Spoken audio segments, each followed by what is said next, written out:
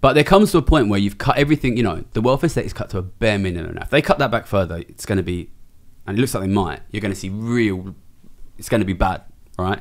And it's difficult to cut stuff there. But then how do you make the rich richer?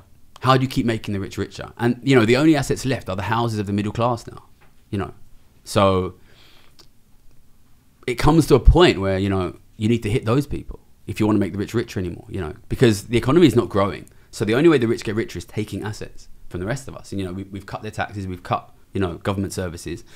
And now I think the Conservatives are in this bind where it's like, how do you keep that machine going without hitting your core voter base, which is homeowners, you know? And I think they're really stuck here because, you know, the only thing you can do here to prevent an economic collapse is tax the rich. And it's like their reason to be that they can't do that.